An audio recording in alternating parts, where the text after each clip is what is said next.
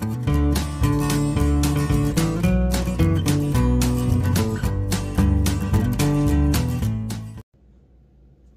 everyone, this is Amanda. This is my channel, Amanda Random.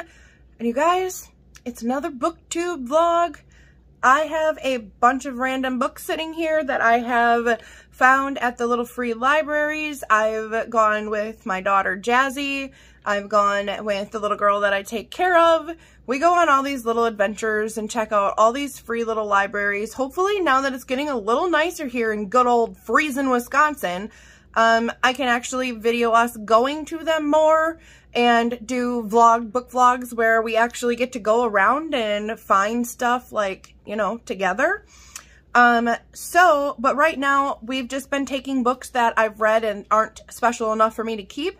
And I'm taking those books and dropping them off and finding new books and bringing them back. So with that being said, that's where all these books are coming from. Scout's Honor, that I have put way more books back in these boxes than I've taken from them because your girl has plenty of books.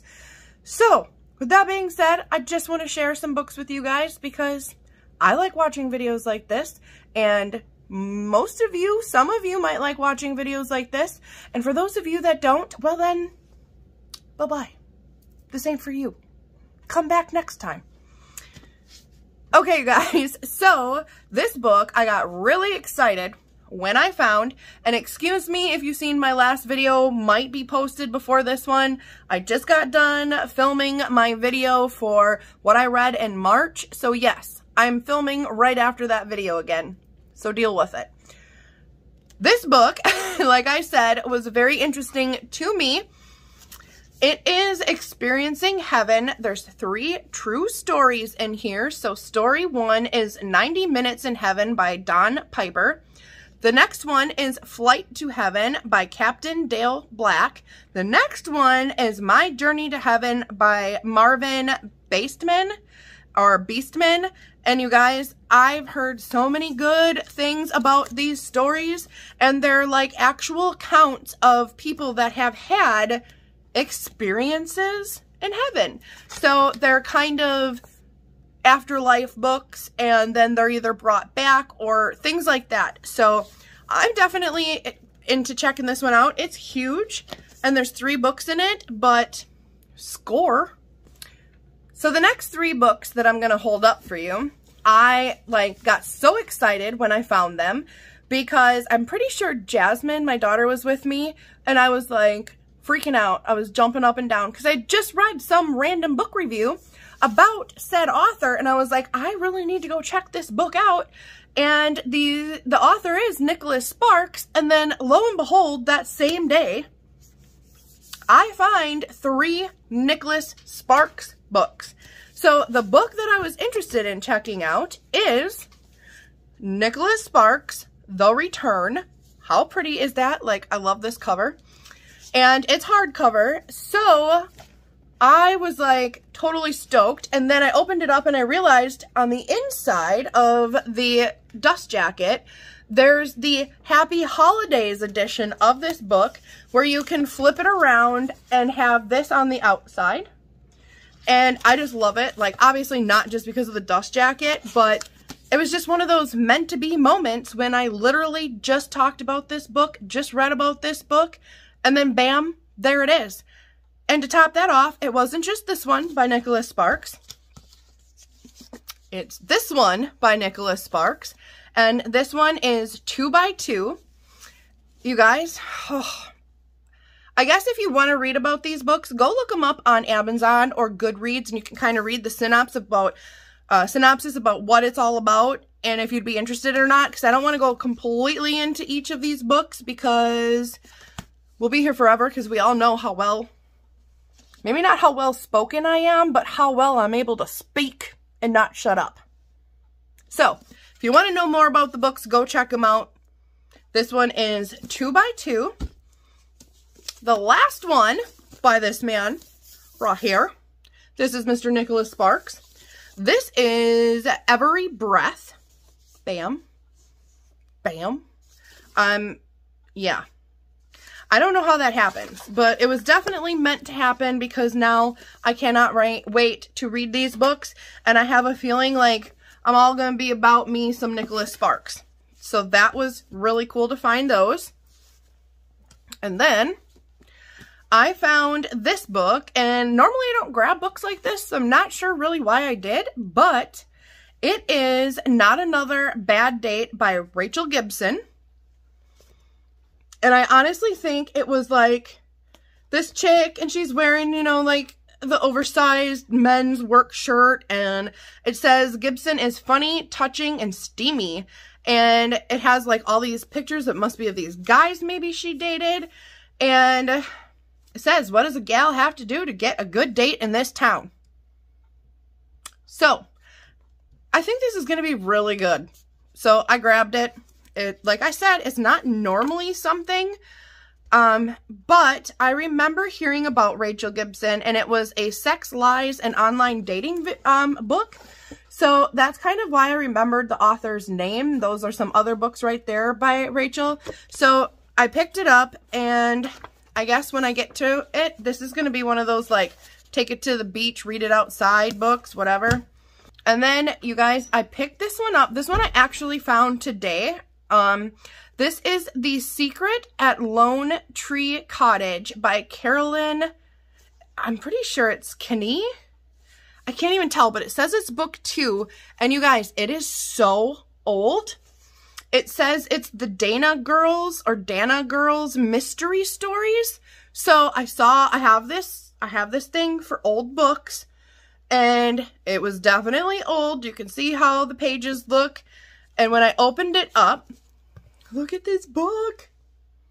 It's got some like Nancy Drew mystery kind of lure to it, I guess.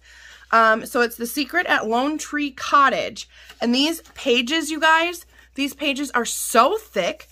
This is when like oh, there it is. Carolyn Keene. You guys, I don't know, but it has a list of all these other books by her. Now wait until you hear this part. This is like how I knew. Copyright 1934 by Grosset and Dunlap Incorporated. 1934.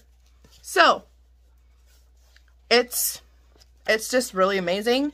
I'm definitely going to read it. And just because it's old and pretty and cute, I haven't looked it up. I don't know if it's worth any money or if it was even a popular book, but it's old and I love it. So the next one that I have found, like I said, these are all from the Free Little Libraries, book exchanges and things like that. So this one is called Bones Are Forever by Kathy Wright. And that's what it looks like. You can't really tell underneath this, but I want to see it. I don't want to pull it off because it actually shows like this is a free little, littlefreelibrary.com. It has like the little sticker on there. And if you look though, it's got like this bone, this hand bone coming up over the rocks, and it just looks, ooh. So it says, from the author who inspired the Fox television drama Bones. And if you guys know anything, I love reading like true crime series and stories and things like that, whether they're paranormal or not, and whatever. So that's what the back looks like. There's our pretty little author. And yeah, so I kind of had to grab this one. I just kind of had to. And then the next one I found was Dreamland, and it is by Sarah Dessen, I believe. But what drew me to this is obviously just kind of this cover. I had no idea what this book was about, and that's why I love Free Little Libraries, you guys. It's kind of like you don't pick the book, but the book picks you, because you're going there not knowing what's there. And then you see a random book and you're like, I guess I'm taking this one home. I'm going to read this. So I don't know why I really was interested in this one, but I picked it up and I read the back. And this one says, this is the first part I read. He's got that wild look, Rena said in a low voice. He's hot. Okay, I'm 40. This probably is maybe a young people book. But you know what? I don't care how old I am. If Rena says this man is hot, then I'm going to read about it because Rena said so. anyways, you guys, that's why I grabbed this one. And it looks really interesting. And again, it's going to be a quick read. I have no problem reading young author books or, you know, anything like that. I love young adult books. And whether it's a YA book or it doesn't even matter the genre, like, I'm all about it. So, speaking of young adult books, I'm probably pretty sure everybody has had, especially if you're around my age, you've all had your run-ins with the wonderful world of Dr. Seuss. And when I was young, these books literally got me so involved with reading. They got me so drawn into the rhyming world and poetry and writing my own poetry as I got a little older. And I couldn't get enough of them. Like, these books really made me want to read. So these were like obviously the beginner reading type books. But I'm like, you know what? When I find these books, I want to collect them. I want to have a set of these books that are all Dr. Seuss books, and hopefully eventually I can do so. So I had grabbed 2 books from one, and then I had gone a couple days later and I had found the next like set of all these books, and I grabbed them all, and when I got home I did realize I had some doubles.